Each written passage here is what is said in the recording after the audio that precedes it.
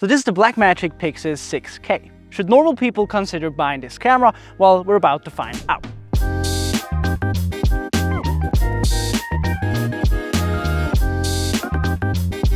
First, let's talk about image quality. The Pyxis shoots 6K OpenGate. For those of you who don't know what OpenGate is, this is what OpenGate looks like.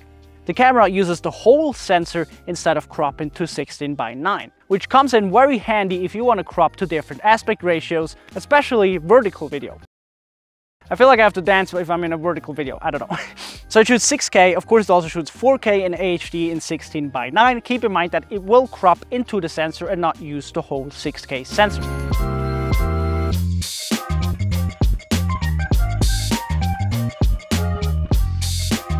Alright, so the footage you've just seen came from the Pyxis in 6K OpenGate mode using the Blazar Remus anamorphics, and this combo just looks so great.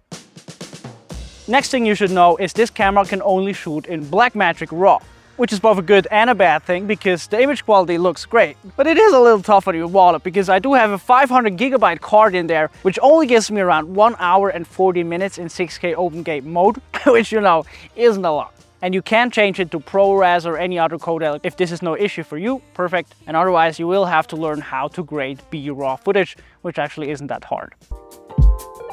So let's talk about price, which is probably what makes this camera so attractive for people who have may never considered even buying a cinema or a box style camera. The camera costs around $2,999, but for that you only get the camera.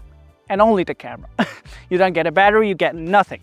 Be aware that you will be spending more money than that initial $3,000. I'd say there's 3 tiers of rig in a camera. The minimal rig, which is just the camera and a lens, and I'd say this is kind of a medium rig because I do have the DJI Focus Pro on here as well as a monitor. And as you've probably seen from other YouTubers there, you can rig this camera out big time.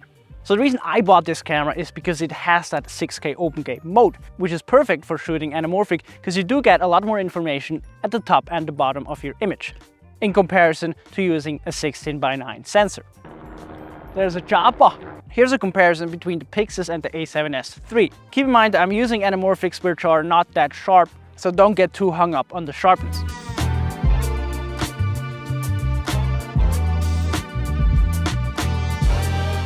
But in terms of dynamic range, it has 13.5 stops, which is definitely enough, and combined with the B-RAW, you'll have no issues color grading in post. For sure. And let's real quick talk about this side monitor, which there is a little bit confusion around this, I think, because most of us are used to this flip screen that you can flip out and rotate everywhere. And this thing is at a really awkward position on the side. Because if you are shooting like this, it's kind of hard to actually look at the monitor. I don't think this side monitor was ever intended to be your main monitor, because this camera is meant to be rigged out. It literally says it on the package of the camera.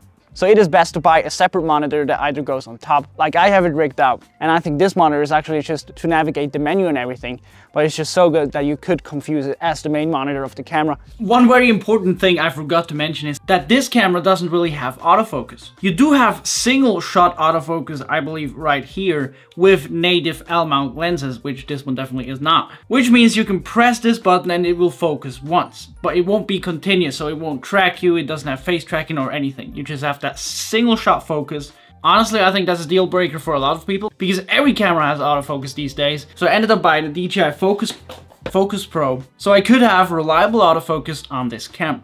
So this is probably the worst thing about this camera, no real autofocus. That's something that you definitely have to know. So should normal people actually buy this camera? Well, I consider myself a normal person, kind of, but I did buy it because I wanted to get into more of this cinematography world. This was my first time rigging a camera, which was a lot of fun, and I purchased this camera mainly to shoot anamorphic. And so far using this combo was an absolute blast. If you have a good reason to buy this camera, go ahead, and the Pyxis 6K might be your new camera. If you did enjoy, make sure to like and subscribe, and I'll see you in the next one.